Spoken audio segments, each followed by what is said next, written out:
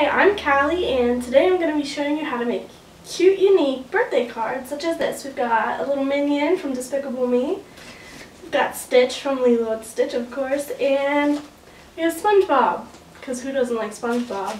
And I just figured it'd be nice to show you how to make these because, you know, birthday cards can be a little bit expensive. So I feel like it'd be much better to just hand make one, and it'll be a lot more special to their heart. And these ones are cute. Who wouldn't want one of these? I mean, come on. So I hope you guys enjoy this video.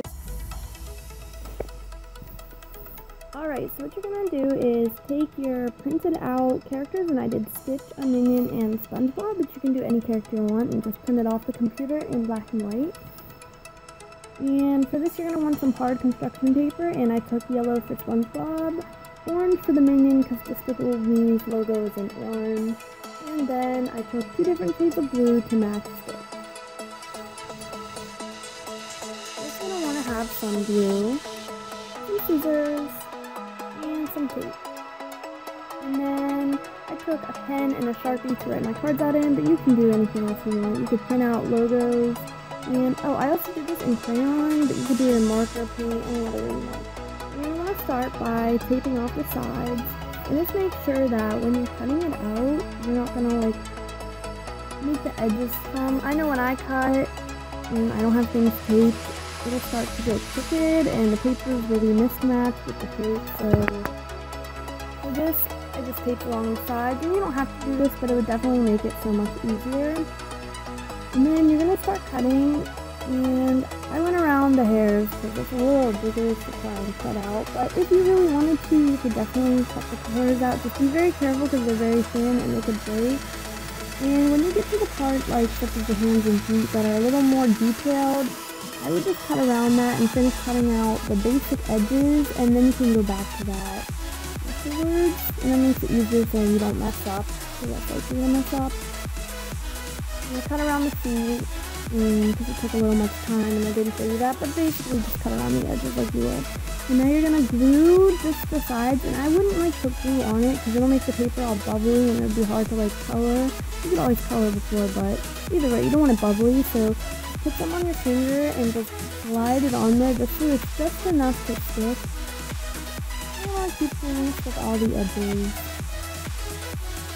And it can get a little bit messy, so you might want to have a cloth to wipe the glue off of, because you definitely don't want to get the glue all over the white part, because when you're coloring it, it'll look a little messy, or if it's already colored and you get glue on it, it'll still look a little messy, and that's really great. So I would definitely have a rag nearby. I was just wiping it on my carpet because I did not think of that, but I would not recommend that.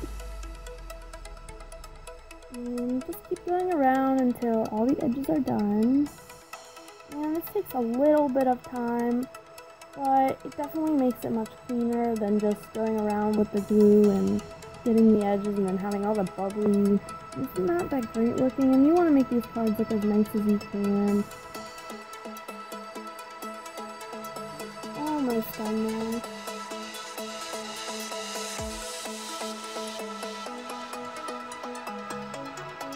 Finally, that took forever, it feels like.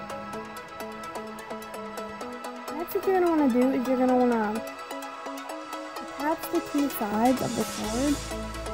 And you can do this in multiple ways. I'm going to do it by gluing his arm that he's sticking in his hip, because I feel like that would be the best way.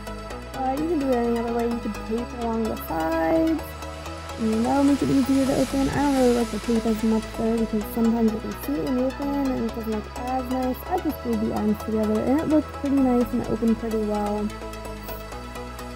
That's what you're going to want to do. You're going to want to color anyway. Like I said, I chose crayons. You could do it in marker. I didn't do it in marker because I didn't have marker on me at the time. I thought I had markers, but I could not find them, so I just chose coloring with crayon, and it actually turned out pretty nice, just like what I thought it would do. And the coloring part definitely takes a long time, but it's probably the most fun part of making the card, so there's not much problem in that. Alright, and for the black part of the gloves and stuff, I just use Sharpie because it looks much nicer than crayon. You can use markers, you can simply use markers, and I also went along the edges because when I cut it out, some of the black parts turn to like white choppy edges, and it didn't look as nice if you just go with some black Sharpie. It looks so much nicer. And next, just continuing on with the coloring. Honestly, the best part, and crayon probably does take the longest. Marker would be much faster. Paint, I don't know how paint would turn out on this, but painting would definitely be much faster. Not as neat, but I think marker would probably be your fastest choice. But then again, I don't always like the way marker looks whenever it's colored on paper. You can see the lines, but that's just my opinion. I honestly did not think that the crayon would turn out as good when I first started with it. I'm a little disappointed that I couldn't find my markers, but I'm actually really happy with how they turned out with the crayon, so I can't really say I'm disappointed. And the coloring part, once again, it will take a long time, but have fun with it. Listen to some music, coloring guide. Alright, and now you're gonna just wanna write on the card, and you can simply do this by Sharpie. You could print out, like, say, just put the Me logo and just cut out the letters, and then put happy birthday that way. So you Sharpie the time's sake. And this is the finishing product, and I'm honestly so happy with how it turned out. This is the first one I did, and it looks so nice. I'm gonna start with the stitch one, and I got a stitch and 2 blue papers. I went ahead and cut it out because it took a little long time, and you pretty much got the gist of it with the minion. And then go ahead and color. And I did a little bit of coloring for this one, but I cut a lot of it out. So much time. And I mean, I'm sure you guys know how to color, so you didn't really need that much. But the coloring was fun, and this is what it looked like. And I went ahead and I taped the ears to make the opening. Open it up, and my sister, when I gave this to her, she really loved it, so that's good. It turned out so well.